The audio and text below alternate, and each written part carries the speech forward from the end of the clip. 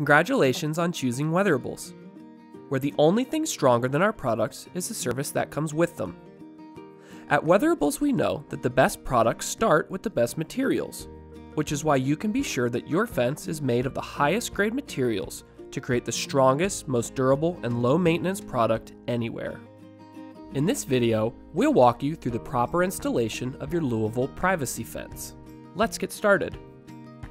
First, set your gate posts with the aluminum inserts, being sure to allow enough space to accommodate both the gate panel and the gate hardware. You'll also want to allow a clearing of at least 2 inches between the bottom of the panel and the ground. This is a critical step since the gate will set the height for the rest of the fence. After marking the locations of your fence posts, begin digging the post holes for the panels. A 5 by 5 inch post requires a 30 to 36 inch deep hole 12 inches in diameter. Now you can start by installing post A in the first hole with concrete around the post. Be sure to level and plumb the post for proper placement. It's important to have post B sitting in the adjacent hole, but not cemented, so you can adjust alignment. Next, slide the bottom rail, the one with the aluminum insert, and mid-rail into the routed holes in post A. Now it's time to insert the pickets. We recommend resting the bottom rail on a 2x4 to keep it a level 2 inches off the ground to make it easier to insert the pickets. Slide the first 2 tongue and groove pickets in between the mid and bottom rails. Continue sliding the first picket between the mid and bottom rails until it's approximately 12 inches from post A. Then, slide the U-channel into place before sliding the picket the remainder of the way toward post A until it is flush with the post. Leave the second picket in place near post B. Continue sliding the pickets between the rails until all of the pickets are in place. As you proceed, you'll always leave 1 picket at the beginning position. This prevents the rails from pinching and scratching the pickets. Install the remaining U-channel on the last picket so it will rest along post B.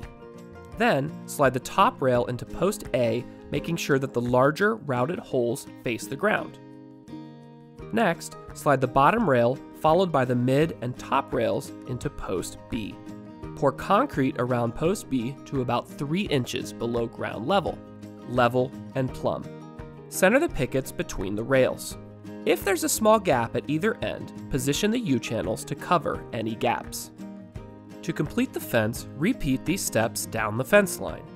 After all of the rails are installed, pull the appropriate size spindle from each bundle to create the double scalloped topper. Next, insert the notched end of the spindles down through the routed holes into the top and mid rail. Be sure to refer to the spec diagram included with your shipment for more details. Finally, place a small drop of glue on the inside of each spindle before putting the picket cap in place.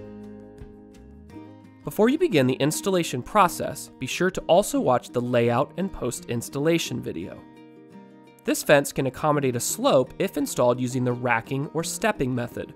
Refer to the installation guide to determine the exact slope your fence can accommodate and the best method of installation.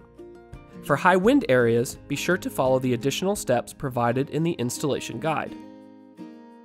Thank you for choosing Weatherables.